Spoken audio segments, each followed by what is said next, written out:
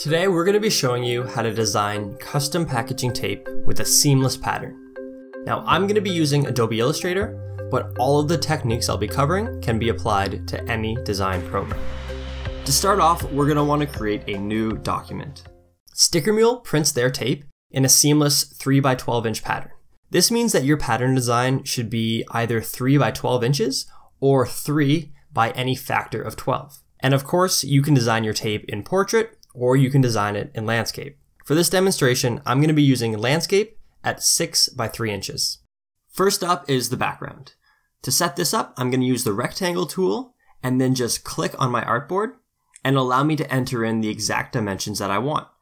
For this, it's going to be 6 by 3 inches, which is again the same size as my artboard. From here, I'll just remove the strokes and set it to the color that I want to use for my background, which in this case is a light blue. Then it's just a matter of dragging it into place. I'm also going to lock it just for now so that it doesn't get in the way while I'm laying out my pattern. For this design, we'll be using prepared assets for an imaginary company called CourierBot. Once you have all of your designs ready, we can start laying out our seamless pattern. For this design, I'm going to start out with the biggest pieces first, and that means this set of robot characters. One by one, I'm going to drag them onto the artboard, rotate them as necessary, and place them where I want. Remember that for a packaging tape design, it's going to be seen from every single angle. That's why I'm rotating these characters so that no matter which way somebody looks at the tape design, they're going to see a character facing them.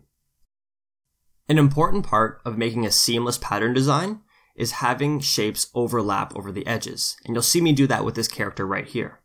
Don't worry about the bit that's overlapping, because in a moment I'm going to show you how to take the piece that's cut off on the left side and have it appear exactly as necessary on the right. With the characters in place, I'm now going to start placing some of the other elements, in this case, the logo.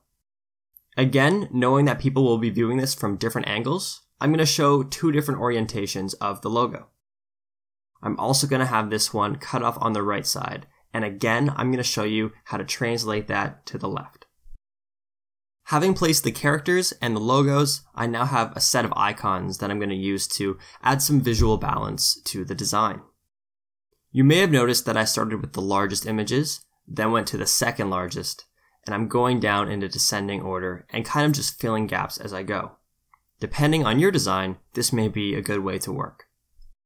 It's also worth mentioning once again that if you have any elements that you can make overlap on the right or the left, that's just going to add to it being more of a seamless pattern. And now with all of the icons in place, I'm just going to make sure that there's some visual balance, so I'll move a couple things around. Now we'll get to translating the overlapping images to their opposite sides. In order to do that, all you need to do is select the image, copy it, and then paste it on top of itself. From there, we'll go to Object, Transform, and then Move. What we want to do here is move our image horizontally however wide our artboard is. For this design, that means 6 inches, but I'm going to put in -6 because that's going to have it move to the left rather than the right. You can preview it to make sure it looks fine, and then when it is, press OK. Now we just need to do the same with this robot character. Object, Transform, Move, and then this time we're going to do 6 instead of -6. Preview it, looks good, press OK. Now to put the finishing touches on our design. This means continuing to nudge some pieces around to get a nice balance, and then I'm going to use an even smaller icon to fill in the remaining gaps. Now it's worth noting that while we're creating a pattern that repeats itself from left to right, you could also apply the same technique to the top and the bottom if you wanted a pattern that repeated itself in all directions. Once we have our pattern looking how we'd like it, let's just duplicate the artboard so that we have a backup. And now to prepare this, we want to clip out all of the elements that are overlapping. And the easiest way to do that is to create a rectangle at the same size of our artboard, and then use the align tools to have it align directly to the center of our artboard. Then just select everything, right-click, and press Make Clipping Mask. And now we have a seamless pattern. Now if we want to, we can just save this file as is, and then upload it to Sticker Mule, and they will format everything for us. But in this video, we're going to set it up ourselves using Sticker Mule's packaging tape template. To locate the template, go to Templates on the website, go under Custom Packaging, Packaging Tape, and then click to download all sizes. Once you have the template inside of Illustrator, all you need to do is grab your pattern and then drag it over and drop it in the document. Now it's just a matter of positioning your pattern in the correct spot. So rotate it if necessary and zoom in to make sure that you've lined it up perfectly. Depending on the size that you designed at, you're going to have to duplicate your pattern a few times.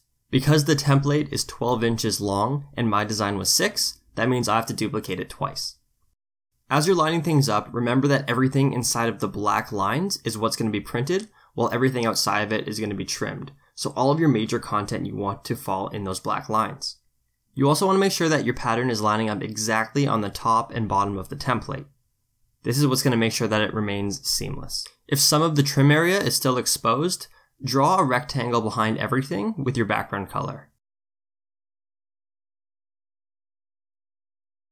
Do a quick check to make sure that all of your text is outlined and that everything is aligned exactly as it needs to be. Then you can send off this template as is for printing.